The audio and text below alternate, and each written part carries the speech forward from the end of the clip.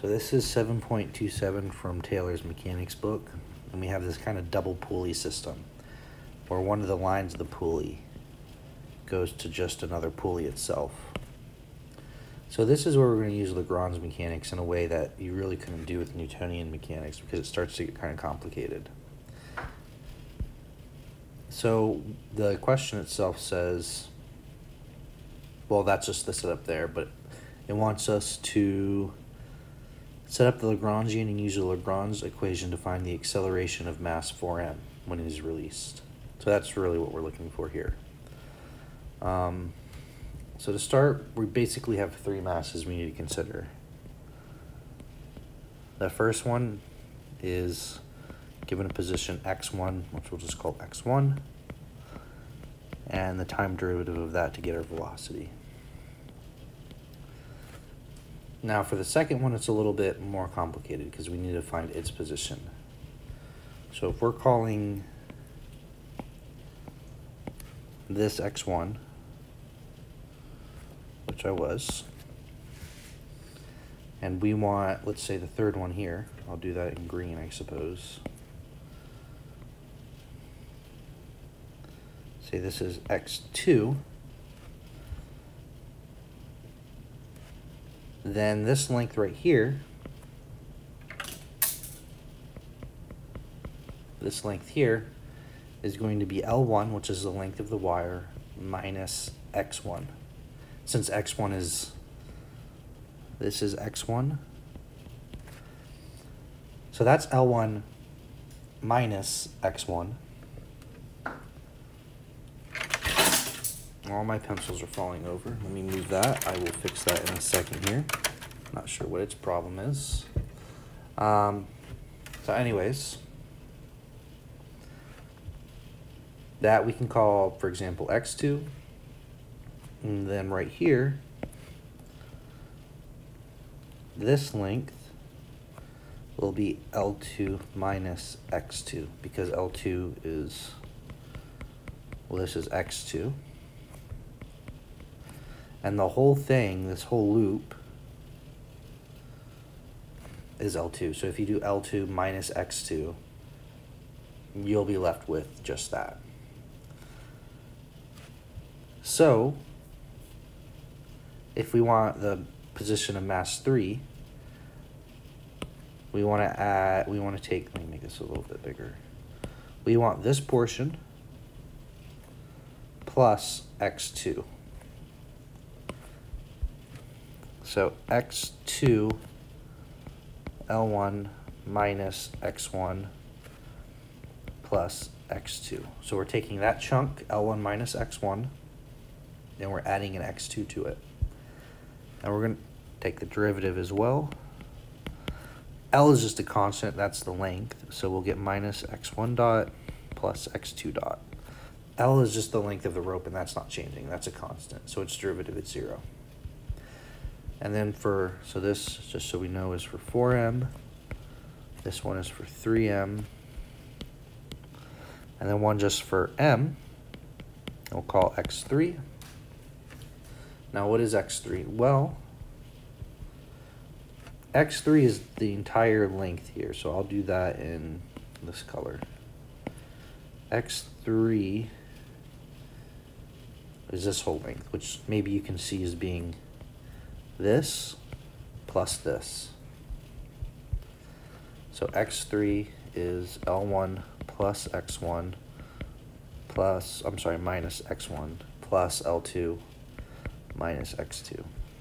And we can find the velocity by taking the derivative, and it's very similar that way. So the diagram's a little weird. Hopefully it makes sense, but you have to kind of consider a few things. And from there you can get the position, and then from the position you can get the velocity. Now with the velocity, just like with any Lagrangian problem, we can now find our kinetic energy, T. So again, we want the kinetic energy of the system. So this is going to be 1/2. The first mass is 4m times x1 dot squared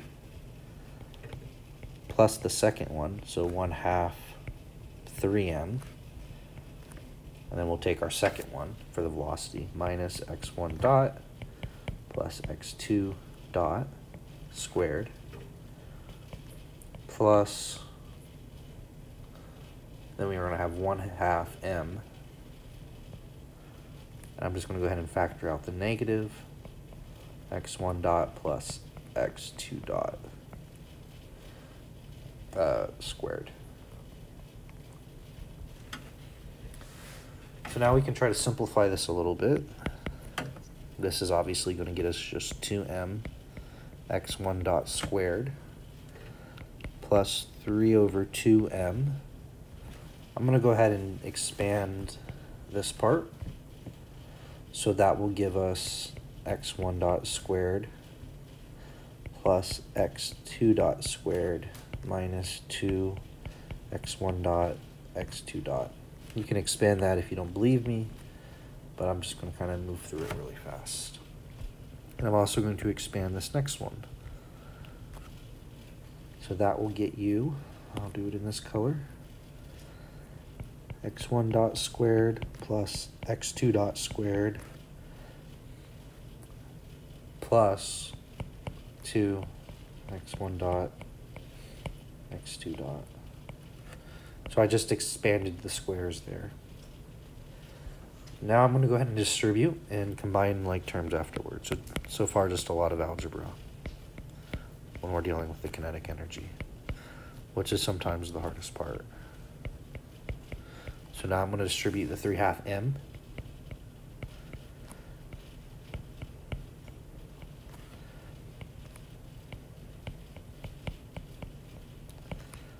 And then I'm going to distribute the other 1/2 m. I distributed 3/2 m and now I'm distributing the 1/2 m.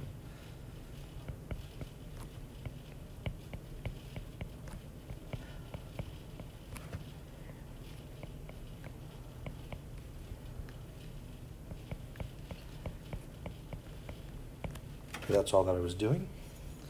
Let's zoom out here. And let's combine like terms. So I'm just going to say, well, I have this guy and this guy and this guy that are all like terms. So let's see, 3/2 plus 1/2 is 4/2, so that's 2. 2 plus 2 is 4. So that gives us 4m x1 dot squared. Now let's see, we have this, oops, and this are the same terms. That's 4/2, so that's going to be 2. So plus 2m x dot 2 squared. And then we have this guy and this guy, which is minus 2m x1 dot x2 dot. And that's your kinetic energy. And now we need the potential energy of each system. So the potential energy of the first block will be minus mg h. So I'll say minus 4mg x1. So essentially what we're doing is we're just plugging in its position. So for the next one, it will be minus 3mg. And then we look at their position, and it's L minus x1 plus x2. I should call this L1 because they could be different. L1 minus x1 plus x2 minus mg. And then for the third block, you know, this is our position. These were all our positions, so I can plug that in. So that's L1 minus x1 plus L2 minus x2. Now I'm going to distribute everything. So just again, more algebra. We'll get minus 3mg L1 plus 3mg x1 minus 3mg x2 minus mg L1 plus mg x1 minus mg L2 plus mg x2. So I distributed And now I'm going to try to pick up like terms again. So let's see, what do we have? Well, here's one, same term. This has the same term. And this has the same term. So that's 4 plus 3 plus 1. So that's going to be 0. So these actually end up, maybe I should do them in red. This will cancel with this plus this. Okay, so let's see. We have this and this. So that's going to be minus 4 mg L1. And then we're going to have, here's one with x2, here's one with x2. So that is minus 2 mg x2. And then we have this guy just kind of hanging out. We'll include that. Perfect. So we have our potential energy pretty well simplified along with our kinetic energy. And now we can find our Lagrangian, which is just kinetic minus potential. So kinetic is 4m x1 dot squared plus 2m x2 dot squared minus 2m x1 dot times x2 dot. So this is minus, so actually this will be plus 4mg L1 plus 2 mg x2 plus mg L2. So I don't think there's much we can really combine here, so we'll just get right into the Euler Lagrangian. So the Euler Lagrangian, we'll do it for just x1, I guess, to start, since that's what we're looking for. dl by dx1 is d by dt, partial of our Lagrangian with respect to x dot. So if we take the derivative of L, which we just found with respect to x1, well, it's not dependent on x1 as I'm looking at it. I don't see x1. That looks like spam. I'll take that down later. So then this term is 0 equals d by dt. All right, so we're going to have to do x dot. Now there is x dot, x1 dot here. This should be a 1. So for example, here we would do a power roll. That turns into 8m x dot 1. And then over here, minus 2m x dot 2. So let's see, that's 0 equals, I'm going to factor out a 2m. And then taking its derivative, I get 4 x1 dot minus x2 dot. Or if I just divide over 4 x1, oh, these should be double dot. Got to take the time derivative. So 4 x1 double dot equals x2 double dot, which tells us that x1 dot, since that's what we're interested in, is equal to 1/4 x2 double dot.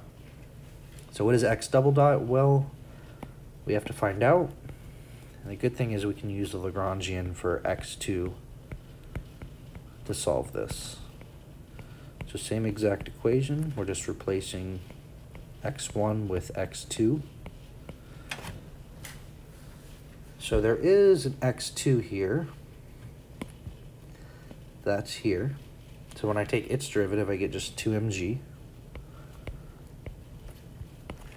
equal to d by dt. And then I'm going to need to take the derivative of, we'll do it in green, this guy. Yeah, that guy, and this guy again. So I get 4mx dot 2 minus 2mx1 dot. So that's 2mg equals, again, I'm going to factor out a 2m and then take the time derivative. So I get 2x double dot squared minus x1 double dot. Or I can divide these. So all I'm doing is taking time derivatives. Hopefully you guys are okay with that. G is equal to 2x2 double dot minus x1 double dot. And you can kind of see, I think, pretty clearly now, we have a system of equations, two unknowns, two equations, so it's perfect. I'm going to solve for x2 here, and I see that's going to be g plus x1 double dot over 2. So now I can take this and plug it into here to solve for the acceleration of the block that we're interested in. So x1 double dot is 1/4 times g plus x1 double dot over 2. Or if I just distribute that, that's going to be g plus x1 double dot over 8. If I multiply over, 8x1 double dot is equal to g plus x1 double dot. Subtracting x1 double dot over, I get 7x1 double dot equals 0. I'm sorry, g, not 0. And if I divide over, 1/7g is equal to x1 double dot. I might have said things wrong, but what I write down is what I actually mean most of the time. So that's how you apply these problems. This one was a little trickier because you've probably never seen a Pulley system before like this, at least in Physics 1. Or if you did, it's a lot more complicated to solve with Newtonian mechanics. So this was just using Lagrangian in a more difficult manner. It required more algebra. It required solving a system of equations using Euler Lagrangian for x1 and x2. But I think it was a good problem to